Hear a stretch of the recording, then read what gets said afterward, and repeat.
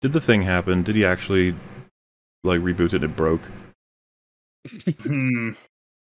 Rags, I don't want to be stuck on this video forever, Rags, please. No, I don't either. Should we just we'll just carry he's missing nothing. Yeah, oh, sure. There he is. There you are. It's basically one big futuristic science fiction allegory of the Vietnam War. What? It's an allegory for the Vietnam War. How is that? How is it an allegory? Yeah, the Viet Cong, that was, the equivalent of giant aliens. Hordes of aliens. What in the world are you saying? What are you smoking? That is absolutely ridiculous. That is such... I can't believe that he said that. That's insane. So, like, his father referencing Vietnam basically amounts to absolutely nothing. There's no reason for it to get mentioned. There's no... It's just... It doesn't amount to anything. And then he creates these connections. Like, oh yeah, the whole movie's like an allegory for the Vietnam War. And I'm like, that's a thing that you say is parody? How can you possibly say that about this film? Like, you know what? The Vietnam War, with all of its complexities, it's about as straightforward as a horde of aliens from it. I can't believe he showed this. This is what I mean. It's like someone's probably gonna be like, "See, it's satire." It's like, oh my god, I need a cheat code at this point because I cannot fucking tell. Yeah. You have unfit civilians being forcibly called up to arms to fight an invisible war that masses protest as not. What do you mean invisible war? So, is it not an allegory for the Iraq War or the war in Afghanistan or like any number of wars that people protested? I'm annoyed at how low the bar for allegory is. It's lame. Yeah, the bar for allegory is people get drafted to go to a war that people oppose. So all wars, like all wars. There's a mouse that has to battle a cat. It's like, it's Vietnam. Like, I don't understand. It's like, it is. I have a ficus in my living room. That's basically an allegory for the Vietnam War. Stop it. Please stop it. Not ours. A war that in actuality is going so terribly that the full extent of it has to be censored. Okay, but why don't we... Fucking Vietnam War was not censored, though. The Vietnam War was known what it was. That's why so many people were opposed to it. Well, also, tell me which war has both sides revealing every aspect of it during the war. Like, why would... It's like, I see, it's Vietnam specifically. We have pictures or videos, it would help us to know what we're up against. The war in the future is going well and will succeed. Huh? What? How do you possibly draw these lines? I'm lost again. Like, brain hurty. Oh, yeah, like as everybody saying in the chat, Vietnam War was not censored. It's like, yeah, that's why people were opposed to it, because they saw what was actually happening. Like, so it's completely disanalogous. Maybe it's the... beyond the big alien, like, horde that destroying the alien, the alien horde that needs to be exterminated. They got that part right. It's everything else that is like, oh. I feel like the big party missed beyond the alien horde is like, so the issue with Vietnam was it was like a war about like politics, specifically, like about spheres of influence around the world. The future war in this film is about saving humanity as we know it. It's not the same. Like, you do have to save humanity from communism. What is this meme? Hold on, what's this meme?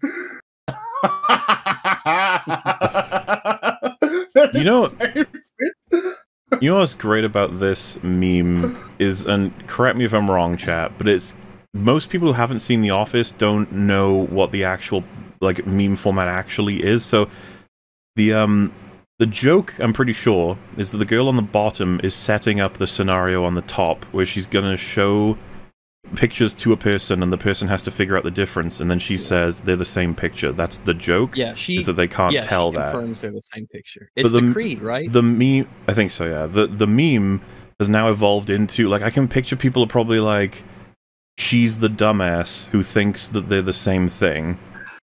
like you're like the context of the meme is actually very different from how a lot of people probably understand what's happening in the meme. Still fucking works great either way. It's just interesting to me to think about.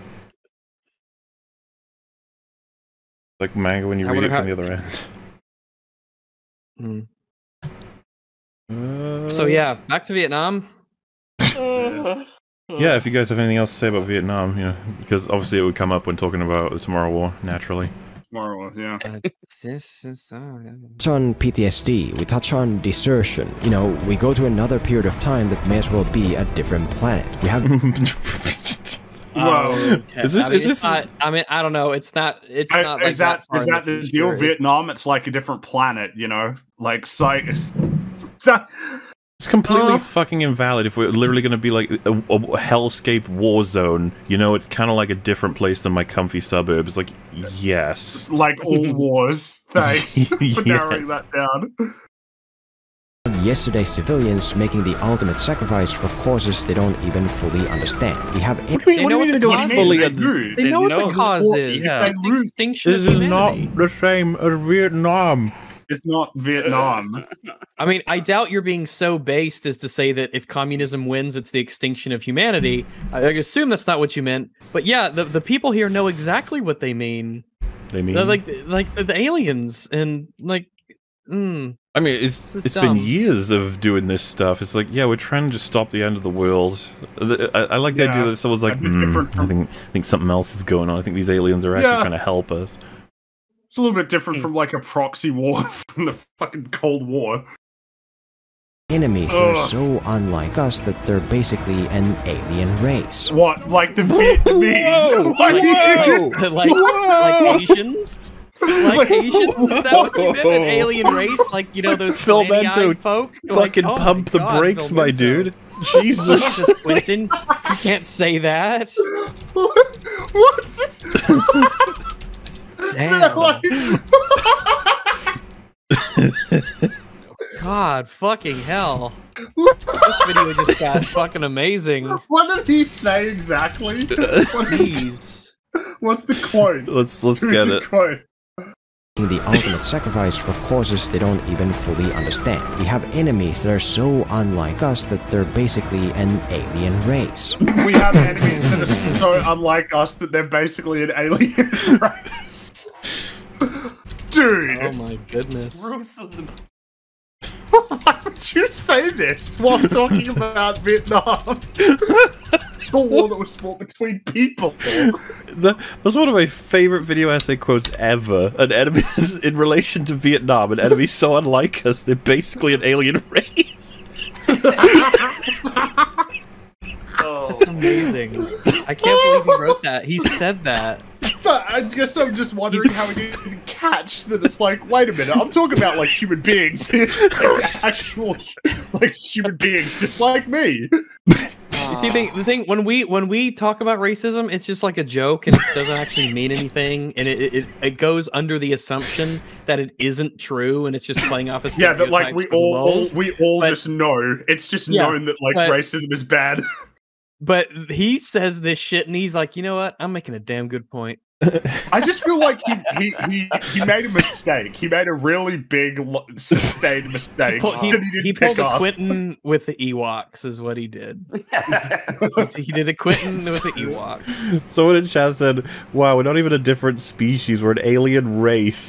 Yeah, we can't even get the credit of being a different species. We have to be from another planet.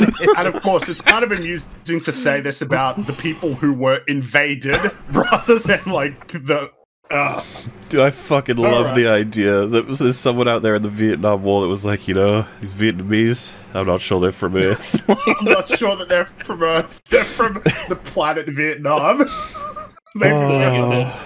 Just sit there and food, and everyone looks at the guy's like, what the fuck are you saying? It's like, see, he's gone cuckoo. He's been here too long. There's too many layers to this video. I have no fucking clue what's satire, what's honest, but that quote was phenomenal. Incredible. This video for me is like, I wanted to sleep like an hour ago, but this video is so bizarre. I just need to see how it ends. It's so surreal. I'm so fucking tired, it makes it even funnier. Have yesterday's See where this civilians journey takes us. making the ultimate sacrifice for causes they don't even fully understand. We have enemies that are so unlike us that they're basically an alien race. Hey, did you hear that? Is he? I hear something. Oh my god, the aliens are speaking Vietnamese! Is he like actually playing the alien speaking Vietnamese? Is that what's happening here? Maybe I should. Yeah, maybe. So we're at the point where I don't know if he is making an incredibly edgy joke or he is this unaware of what he's fucking doing. I want him to he's in that stairwell and he shines the light up at the alien and it just says GI go home. Oh no, American. Just Oh runs. no, American. They sent Super boy cool. to fight man war. This is so insensitive. I don't know what else to say. It's like Yeah.